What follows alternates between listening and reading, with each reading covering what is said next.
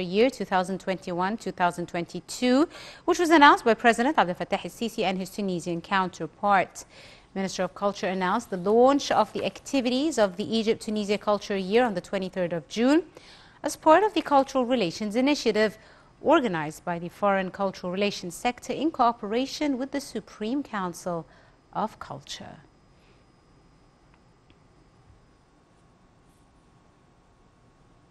And now we're delighted to be joined over the telephone by our guest discussing this afternoon's topic on Egyptian support of African women and children's rights. We're delighted to be joined over the telephone by Her Excellency Ambassador Moushira Khattab, the prominent, of course, politician and former Minister of Family and Population. Your Excellency, a very good afternoon to you, ma'am. Good afternoon. Thank you very much for joining us, Madam Ambassador.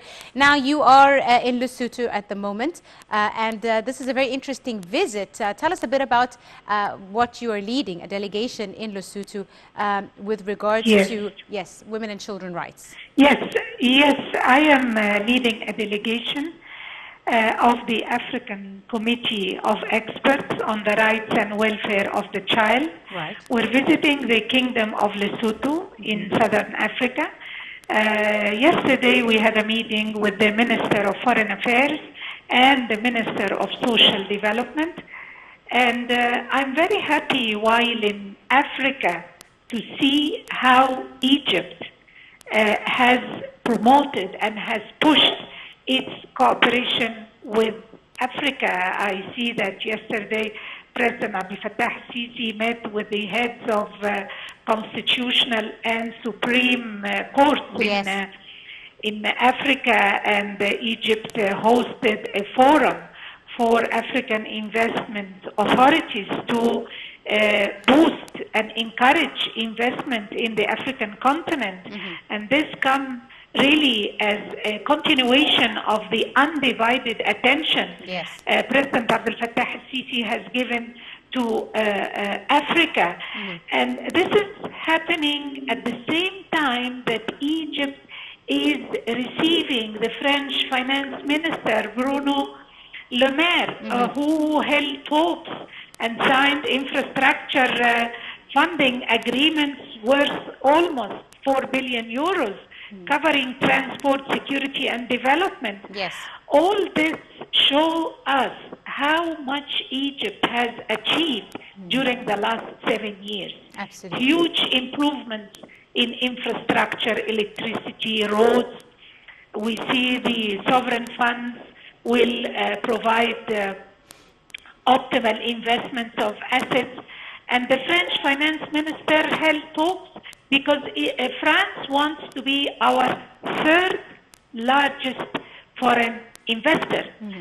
The IFC could invest $300 million in Egyptian healthcare firms. All of this show the huge achievements that Egypt has achieved over the last 7 years. We've consolidated ourselves thanks to the work that has been done domestically to improve the infrastructure and invest in people. If I only mention one achievement, the eradication of hepatitis C. Something, an initiative that the President endorsed and championed, and this was really inconceivable. I mean, it was a dream that we never thought we could see the day when this hepatitis C is eradicated. So really, Egypt has emerged as a very solid, peaceful country. We've seen the partnership between the private sector and the public sector. And with this domestic strength, security, politically and economically, Egypt is moving to support the African continent and to attract foreign investments to the African continent. And Egypt has launched many initiatives for the African continent. Let me only mention the youth initiative that President Abdel Fattah el-Sisi has launched during the youth conference. And now we see the focus on the business community, on the ICT, on the food industry, on the technical training, on renewable energy. These are all very important areas of cooperation with the African continent, plus the technical and legal support to the business community in the continent, and attention to data, exchange of information about investment infrastructures. All these are really very solid achievements that we have achieved over the last 7 years. Of course, I will not repeat what I said previously about the huge achievements Egyptian women has gained. Yes. Now this leads me, Your Excellency, to the second part of my question. First, before we move back home, as part of your mission, you met the Foreign Minister and the Minister of Social Solidarity, both of which are women. Is that correct, in Lesotho? Yes. How do you evaluate the steps, Madam Ambassador, towards women empowerment, not just in Egypt, but let's move to the African continent at large, then move back home?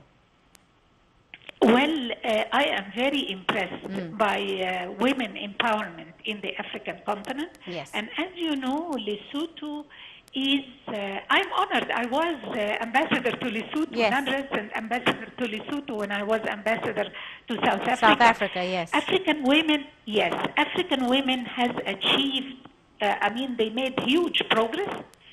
The Minister of Foreign Affairs of Lesotho is a formidable lady with a very solid background. She was a former Deputy Minister of Finance. She has huge experience in ICT. She works on fighting corruption, and she has a track record on this.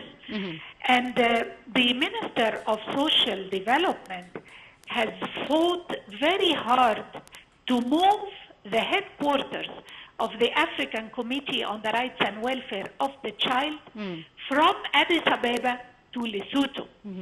And this committee is now in Lesotho, and tomorrow the Prime Minister of Lesotho will come to us at the African Committee to launch the new headquarters.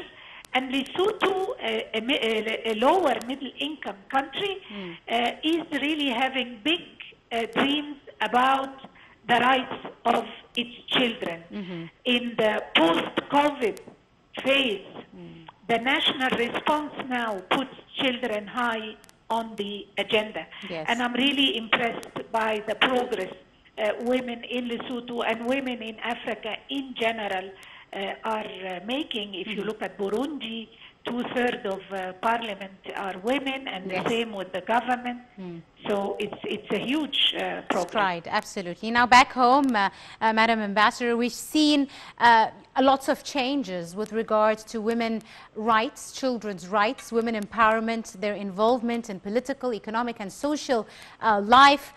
Women now are on the State Council and on the public prosecution. Very great steps really for the Egyptian path of gender equality. This year, as we celebrate the 30th of June, is a special celebration. Because what I said about hepatitis C, eradication of hepatitis C, this was something inconceivable. We also can celebrate something that was inconceivable, which is women entering the administrative court, Majlis al-Dawla. Now women are there, and the same with the Niyaba al-Amma, the public prosecution.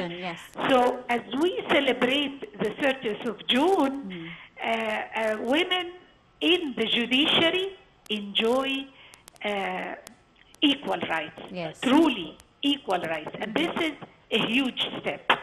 We have one hurdle, and I hope we can get over this hurdle, which is the civil status law. And I am sure with the message that President Abdel Fattah al-Sisi has declared on Women's Day, on the 8th of March, he will not sign a law that will not do justice to women. So I am hoping that the new personal status law will be guided by the best interest of the child. I don't want to look at it as a struggle between men and women, but I want to look at it as men and women working together to ensure the best interest of the child when marriage fails, when the marriage is dissolved. The marriage is no longer there, but children are there. Definitely. And the mother and the father are there. And the only criteria for the personal status law should be the best interest of the child. Yes, as and usual. I support it. Yes, yes. As usual, Madam Ambassador, children, you know, bear the consequences of every single action, law, legislation. Even, I mean, we've seen the latest developments and aggression on the Gaza Strip, how children really were caught in the crossfire and were affected. And Egypt has also, we've seen Egyptian political leadership extending a hand of support to the children of Gaza who suffered, especially after the recent Israeli aggression last month, which not just destroyed homes, but lives, really, and hospitals. How do you see the situation now for the Palestinian children in Gaza, and how do you see the help of the Egyptian authorities? Let me tell you that this is another huge victory for Egypt. Egypt is asserting through action, not words, that there is no lasting peace without Egypt playing a fundamental, vital role. And it was Egypt who was able to achieve ceasefire and maintain the ceasefire. I think the consequences of the last surge of Israeli forces, which resulted in the deaths of 67 children, and for the first time we see the New York Times cover page or front page headlines with the photos of the 67 children, and the headline, they were only children. This has really made a paradigm shift in the perception of certain behaviors of Israel as an occupying power. And with the assistance of Egypt, hopefully, I know that there has been a change of leadership in Israel and Netanyahu lost. It doesn't really matter. It doesn't, because if we follow the Israeli politics, always when the going gets tough, we have a new election. But we don't lose sight of what we want, an independent Palestinian state where the Palestinians enjoy equal rights to security, to development and peace. And Egypt, only through the mediation of Egypt with other key national, regional powers, will achieve lasting peace in Palestine. And if we are not happy with Hamas, we have to take into account that we don't punish the Palestinian people who are under the authority of Hamas. We have to distinguish because you say you're punishing Hamas, but actually you are punishing the Palestinian people. Children lose their lives. So I'm happy that Egypt has demonstrated by deeds that the Egyptian leadership is indispensable. And the same thing happened with Libya. And we will continue. And inshallah, we will see the day when the GERD issue will be solved. And I'm very happy to see the Egyptian diplomacy exercised by President Abdel Fattah al-Sisi to put our rights to the international community. Those who talk about human rights should not lose sight of the human rights of the Egyptian people, simply the right to life, to drink water. This is it. This is the basics, really. Absolutely. Indeed. Madam Ambassador, are you with us, ma'am, on the line? Right. I'm afraid I think we've lost Her Excellency Ambassador Moushira Khattab, the, of course, former Minister of Family and Population and the other prominent politician. But I would like to thank you very, very much, ma'am, for your insight and for all your insight in today's edition of Cairo Local Time. And of course, a very important topic that we discussed today with the latest developments regarding women and children rights inside Egypt as well as the African continent. And just to wrap up today's edition, we would like to extend our wishes to the Egyptian football icon Mohamed Salah, who celebrates his 29th birthday today. He has so far netted 125 goals in 203 games for Liverpool since joining them in 2017. And of course, he has, more importantly, won the hearts of many, many fans all over the world. Very big happy birthday to you, Mohamed Salah. Wishing you many, many more, full of lots of victories and lots of goals.